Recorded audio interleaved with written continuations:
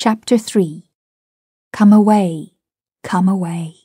For a moment after Mr. and Mrs. Darling left the house, the night lights by the beds of the 3 children continued to burn clearly. They were awfully nice little night lights, and one cannot help wishing that they could have kept awake to see Peter. But Wendy's light blinked and gave such a yawn that the other 2 yawned also, and before they could close their mouths, all the 3 went out. There was another light in the room now, 1,000 times brighter than the night lights, and in the time we have taken to say this, it has been in all the drawers in the nursery, looking for Peter's shadow. Rummaged the wardrobe and turned every pocket inside out. It was not really a light. It made this light by flashing about so quickly.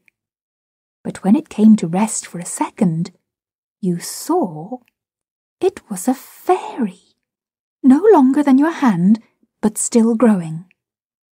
It was a girl called Tinker Bell, exquisitely gowned in a skeleton leaf, cut low and square, through which her figure could be seen to the best advantage. She was slightly inclined to embonpoint.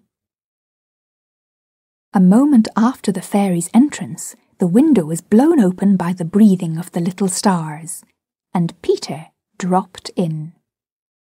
He had carried Tinker Bell part of the way, and his hand was still messy with the fairy dust. "Tinker Bell," he called softly, after making sure that the children were asleep. "Tink, where are you?" She was in a jug for the moment, and liking it extremely. She had never been in a jug before. "Oh, do come out of that jug, and tell me, do you know where they put my shadow?" The loveliest tinkle, as of golden bells, answered him. It is the fairy language. You ordinary children can never hear it, but if you were to hear it, you would know that you had heard it once before. Tink said that the shadow was in the big box. She meant the chest of drawers, and Peter jumped at the drawers, scattering their contents to the floor with both hands, as kings toss halfpence to the crowd. In a moment he had recovered his shadow, and in his delight he forgot that he had shut Tinker Bell up in the drawer. If he thought at all, but I don't believe he ever thought, it was that he and his shadow, when brought near each other, would join like drops of water. And when they did not, he was appalled. He tried to stick it on with soap from the bathroom, but that also failed. A shudder passed through Peter, and he sat on the floor and cried. His sobs woke Wendy, and she sat up in bed. She was not alarmed to see a stranger crying on the nursery floor. She was only pleasantly interested. "Boy," she said courteously, "why are you crying?" Peter could be exceedingly polite also, having learned the grand manner at fairy ceremonies, and he rose and bowed to her beautifully. She was much pleased and bowed beautifully to him from the bed. "What's your name?" he asked. "Wendy, Moira, Angela, Darling," she replied with some satisfaction. "What is your name?" "Peter Pän." She was already sure that he must be Peter, but it did seem a comparatively short name. "Is that all?" "Yes," he said rather sharply. He felt for the first time that it was a shortish name. "I'm so sorry," said Wendy, Moira, Angela. "Doesn't matter," Peter gulped. She asked where he lived. "Second to the right," said Peter, "and then straight on till morning." What a funny address. Peter had a sinking. For the first time he felt that perhaps it was a funny address. "No, it isn't," he said. "I mean," Wendy said nicely, remembering that she was the hostess, "is that what they put on the letters?" He wished she had not mentioned letters. "Don't get any letters," he said contemptuously. "But your mother gets letters." "Don't have a mother," he said. Not only had he no mother, but he had not the slightest desire to have one. He thought them very overrated persons. Wendy, however, felt at once that she was in the presence of a tragedy.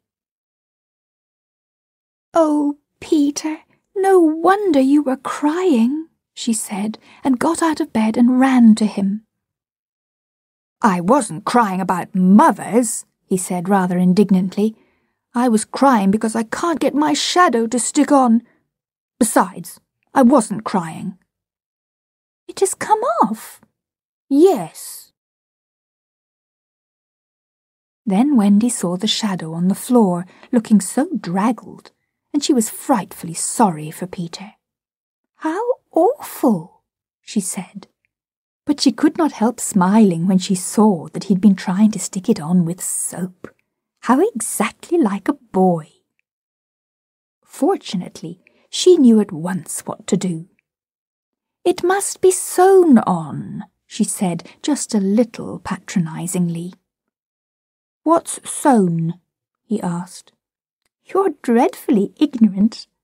"No, I'm not." But she was exulting in his ignorance.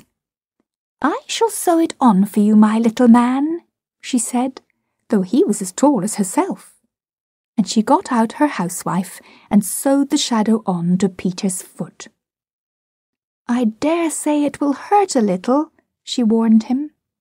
"Oh, I shan't cry," said Peter, who was already of opinion that he had never cried in his life. And he clenched his teeth and did not cry. And soon his shadow was behaving properly, though still a little creased. "Perhaps I should have ironed it," Wendy said thoughtfully. But Peter, boy-like, was indifferent to appearances, and he was now jumping about in the wildest glee. Alas, he had already forgotten that he owed his bliss to Wendy. He thought he had attached the shadow himself. "How clever I am!" he crowed rapturously. "Oh, the cleverness of me!" It is humiliating to have to confess that this conceit of Peter was one of his most fascinating qualities. To put it with brutal frankness, there never was a cockier boy. But for the moment, Wendy was shocked. "You conceit!" she exclaimed with frightful sarcasm. "Of course, I did nothing." "You did a little," Peter said carelessly, and continued to dance. "A little," she replied with hauteur. "If I am no use, I can at least withdraw." And she sprang in the most dignified way into bed and covered her face with the blankets. To induce her to look up, he pretended to be going away, and when this failed, he sat on the end of the bed and tapped her gently with his foot. "Wendy," he said, "don't withdraw. I can't help crowing, Wendy, when I'm pleased with myself." Still she would not look up, though she was listening eagerly. "Wendy," he continued in a voice that no woman has ever yet been able to resist. "Wendy, one girl is more use than 20 boys." Now Wendy was every inch a woman, though there were not very many inches, and she peeped out of the bedclothes. "Do you really think so, Peter?" "Yes, I do." "I think it's perfectly sweet of you," she declared, "and I'll get up again." And she sat with him on the side of the bed. She also said she would give him a kiss, if he liked. But Peter did not know what she meant, and he held out his hand expectantly. "Surely you know what a kiss is?" she asked, aghast. "I shall know when you give it to me," he replied stiffly, and not to hurt his feelings, she gave him a thimble. "Now," said he, "shall I give you a kiss?" And she replied with a slight primness, "If you please." She made herself rather cheap by inclining her face toward him, but he merely dropped an acorn button into her hand. So she slowly returned her face to where it had been before, and said nicely that she would wear his kiss on the chain round her neck. It was lucky that she did put it on that chain, for it was afterwards to save her life. When people in our set are introduced, it is customary for them to ask each other's age, and so Wendy, who always liked to do the correct thing, asked Peter how old he was. It was not really a happy question to ask him. It was like an examination paper that asks grammar when what you want to be asked is Kings of England. "I don't know," he replied uneasily, "but I am quite young." He really knew nothing about it. He had merely suspicions. But he said at a venture, "Wendy, I ran away the day I was born." Wendy was quite surprised, but interested, and she indicated in the charming drawing-room manner, by a touch on her nightgown, that he could sit nearer her. "It was because I heard father and mother," he explained in a low voice, "talking about what I was to be when I became a man." He was extraordinarily agitated now. "I don't want ever to be a man," he said with passion. "I want always to be a little boy and to have fun. So I ran away to Kensington Gardens and lived a long, long time among the fairies." She gave him a look of the most intense admiration, and he thought it was because he had run away, but it was really because he knew fairies. Wendy had lived such a home life that to know fairies struck her as quite delightful. She poured out questions about them, to his surprise, for they were rather a nuisance to him, getting in his way and so on, and indeed he sometimes had to give them a hiding. Still, he liked them on the whole, and he told her about the beginnings of fairies. "You see, Wendy, when the first baby laughed for the first time, its laugh broke into 1,000 pieces, and they all went skipping about, and that was the beginning of fairies." Tedious talk this, but being a stay-at-home, she liked it. "And so," he went on good-naturedly, "there ought to be one fairy for every boy and girl." "Ought to be? Isn't there?" "No. You see, children know such a lot now. They soon don't believe in fairies, and every time a child says, 'I don't believe in fairies,' there is a fairy somewhere that falls down dead." Really, he thought they had now talked enough about fairies, and it struck him that Tinker Bell was keeping very quiet. "I can't think where she has gone to," he said, rising, and he called Tink by name. Wendy's heart went flutter with a sudden thrill. "Peter?" she cried, clutching him. "You don't mean to tell me that there is a fairy in this room?" "She was here just now," he said a little impatiently. "You don't hear her, do you?" And they both listened. "The only sound I hear," said Wendy, "is like a tinkle of bells." "Well, that's Tink. That's the fairy language. I think I hear her too." The sound came from the chest of drawers, and Peter made a merry face. No one could ever look quite so merry as Peter, and the loveliest of gurgles was his laugh. He had his first laugh still. "Wendy," he whispered gleefully, I do believe I shut her up in the drawer." He let poor Tink out of the drawer, and she flew about the nursery screaming with fury. "You shouldn't say such things," Peter retorted. "Of course I'm very sorry, but how could I know you were in the drawer?" Wendy was not listening to him. "Oh, Peter," she cried, "if she would only stand still and let me see her." "They hardly ever stand still," he said, but for one moment Wendy saw the romantic figure come to rest on the cuckoo clock. "Oh, the lovely!" she cried, though Tink's face was still distorted with passion. "Tink," said Peter amiably, "this lady says she wishes you were her fairy." Tinker Bell answered insolently. "What does she say, Peter?" He had to translate. "She's not very polite. She says you are a great ugly girl and that she is my fairy."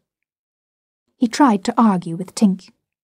"You know you can't be my fairy, Tink, because I am a gentleman and you are a lady." To this Tink replied in these words, "You silly ass!" and she disappeared into the bathroom. "She is quite a common fairy," Peter explained apologetically. "She is called Tinker Bell because she mends the pots and kettles." They were together in the armchair by this time, and Wendy plied him with more questions. "If you don't live in Kensington Gardens now—" "Sometimes I do still." "But where do you live mostly now?" "With the lost boys." "Who are they?" "They are the children who fall out of their perambulators when the nurse is looking the other way. If they are not claimed in 7 days, they are sent far away to the Neverland to defray expenses. I'm captain." "What fun it must be!" "Yes," said cunning Peter. "But we are rather lonely. You see, we have no female companionship."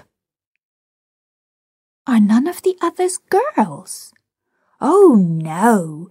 Girls, you know, are much too clever to fall out of their prams." This flattered Wendy immensely. "I think," she said, "it is perfectly lovely the way you talk about girls. John there just despises us." For reply, Peter rose and kicked John out of bed, blankets and all, one kick. This seemed to Wendy rather forward for a first meeting, and she told him with spirit that he was not captain in her house. However, John continued to sleep so placidly on the floor that she allowed him to remain there. "And I know you meant to be kind," she said, relenting, "so you may give me a kiss." For the moment, she had forgotten his ignorance about kisses. "I thought you would want it back," he said a little bitterly, and offered to return her the thimble. "Oh, dear," said the nice Wendy, "I don't mean a kiss, I mean a thimble." "What's that?" "It's like this." She kissed him. "Funny," said Peter gravely. "Now, shall I give you a thimble?" "If you wish to," said Wendy, keeping her head erect this time. Peter thimbled her, and almost immediately she screeched. "What is it, Wendy?" "It was exactly as if someone were pulling my hair." "That must have been Tink. I never knew her so naughty before." And indeed, Tink was darting about again, using offensive language. "She says she will do that to you, Wendy, every time I give you a thimble." "But why?" "Why, Tink?" Again Tink replied, "You silly ass." Peter could not understand why, but Wendy understood. And she was just slightly disappointed when he admitted that he came to the nursery window not to see her, but to listen to stories. "You see, I don't know any stories. None of the lost boys know any stories." "How perfectly awful!" Wendy said. "Do you know," Peter asked, "why swallows build in the eaves of houses?" "It is to listen to the stories. Oh, Wendy, your mother was telling you such a lovely story." "Which story was it?" "About the prince who couldn't find the lady who wore the glass slipper." "Peter," said Wendy excitedly, "that was Cinderella, and he found her, and they lived happily ever after." Peter was so glad that he rose from the floor, where they had been sitting, and hurried to the window. "Where are you going?" she cried with misgiving. "To tell the other boys." "Don't go, Peter," she entreated. "I know such lots of stories." Those were her precise words, so there can be no denying that it was she who first tempted him. He came back, and there was a greedy look in his eyes now, which ought to have alarmed her, but did not. "Oh, the stories I could tell to the boys!" she cried, and then Peter gripped her and began to draw her toward the window. "Let me go," she ordered him. "Wendy, do come with me and tell the other boys." Of course, she was very pleased to be asked, but she said, "Oh dear, I can't. Think of Mummy. Besides, I can't fly." "I'll teach you." "Oh, how lovely to fly." "I'll teach you how to jump on the wind's back, and then away we go." "Oh," she exclaimed rapturously. "Wendy, Wendy, when you are sleeping in your silly bed, you might be flying about with me, saying funny things to the stars." "Ooh." "And Wendy, there are mermaids." "Mermaids? With tails?" "Such long tails." "Oh," cried Wendy, "to see a mermaid." He had become frightfully cunning. "Wendy," he said, "how we should all respect you." She was wriggling her body in distress.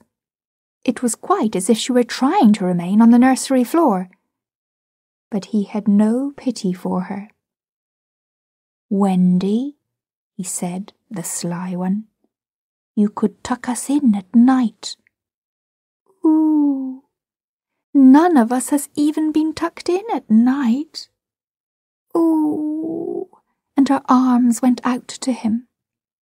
"And you could darn our clothes and make pockets for us. None of us has any pockets." How could she resist? "Of course, it's awfully fascinating," she cried. "Peter, would you teach John and Michael to fly too?"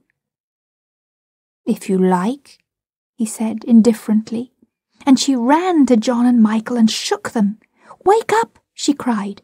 "Peter Pan has come, and he is to teach us to fly." John rubbed his eyes. "Then I shall get up," he said. Of course, he was on the floor already. "Hello," he said. "I am up." Michael was up by this time also, looking as sharp as a knife with 6 blades and a saw. But Peter suddenly signed silence. Their faces assumed the awful craftiness of children listening for sounds from the grown-up world. All was as still as salt. Then everything was right. No, stop. Everything was wrong. Nana, who had been barking distressfully all the evening, was quiet now. It was her silence they had heard. "Out with the light! Hide! Quick!" cried John, taking command for the only time throughout the whole adventure.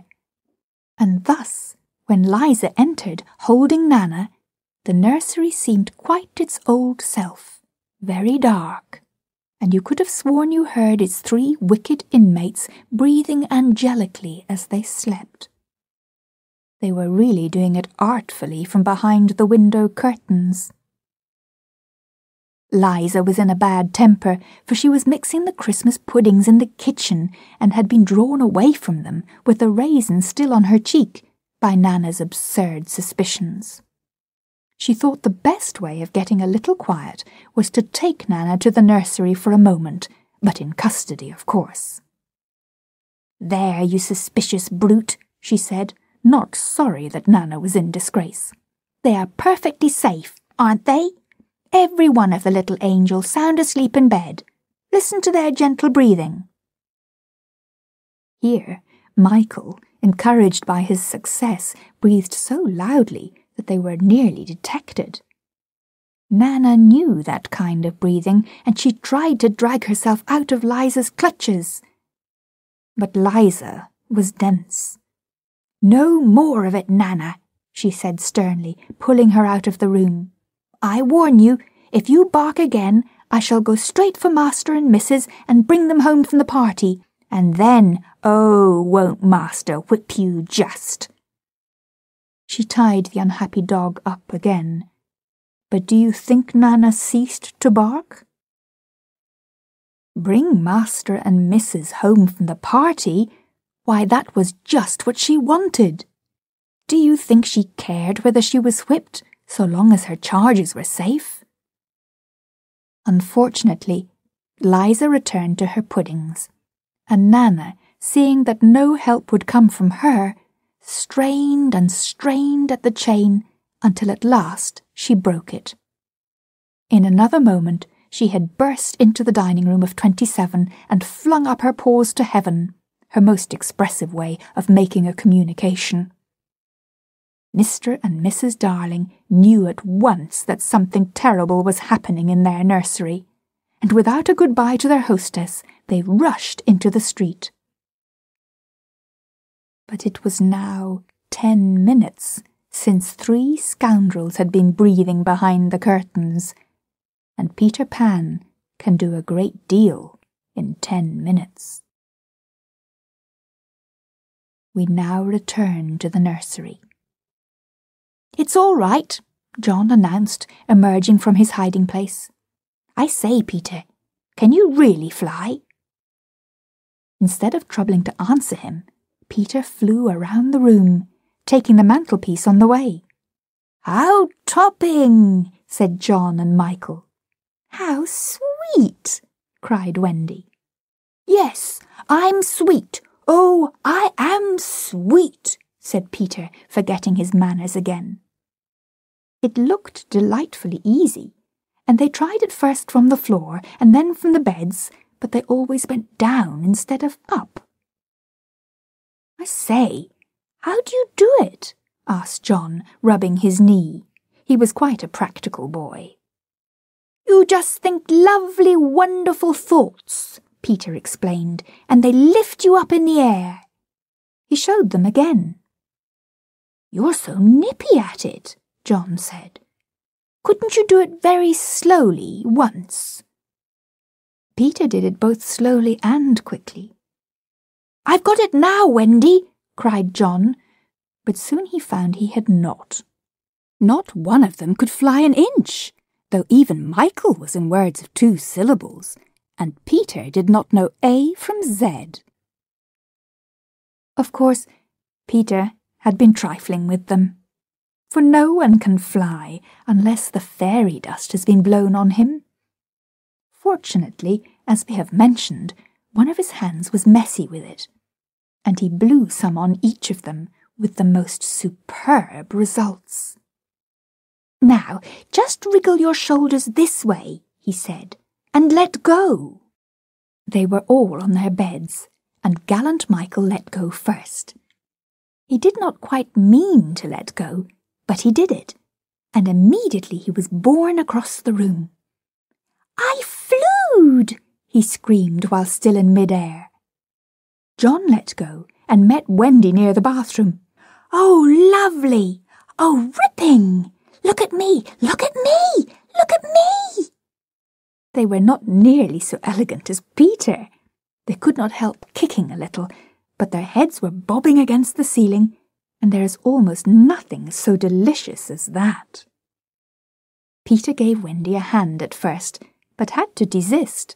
Tink was so indignant. Up and down they went, and round and round. Heavenly was Wendy's word. "I say," cried John, "why shouldn't we all go out?" Of course it was to this that Peter had been luring them. Michael was ready. He wanted to see how long it took him to do 1,000,000,000 miles. But Wendy hesitated. "Mermaids?" said Peter again. "Ooh, and there are pirates." "Pirates?" cried John, seizing his Sunday hat. "Let us go at once." It was just at this moment that Mr. and Mrs. Darling hurried with Nana out of 27. They ran into the middle of the street to look up at the nursery window, and yes, it was still shut. But the room was ablaze with light, and most heart-gripping sight of all, they could see in shadow on the curtain 3 little figures in night attire circling round and round, not on the floor, but in the air. Not 3 figures, 4! In a tremble, they opened the street door. Mr. Darling would have rushed upstairs, but Mrs. Darling signed to him to go softly. She even tried to make her heart go softly. Will they reach the nursery in time? If so, how delightful for them, and we shall all breathe a sigh of relief. But there will be no story.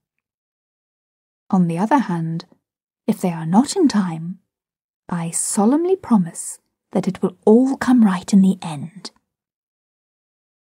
They would have reached the nursery in time had it not been that the little stars were watching them.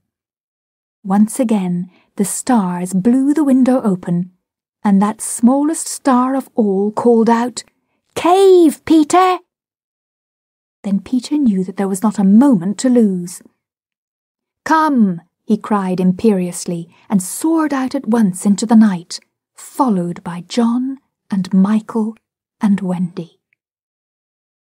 Mr. and Mrs. Darling and Nana rushed into the nursery.